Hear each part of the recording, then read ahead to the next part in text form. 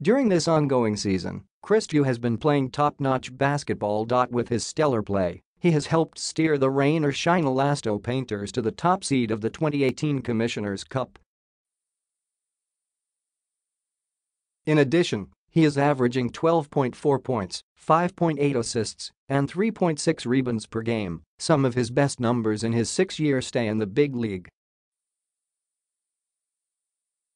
But this might be the last season Tiu plays in the PBA. According to Meralco Bolts head coach and Tiu's former mentor in Ateneo Norman Black, he has heard that 32-year-old Cager TV host entrepreneur is ready to hang up his boots after this season.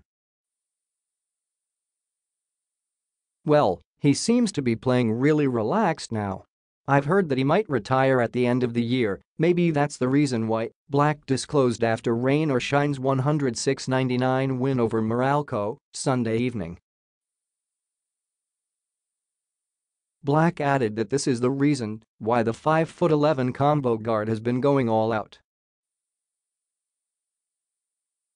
"I have no idea, but he seems to be relaxed the way he played, and he's always been a good player," Black added.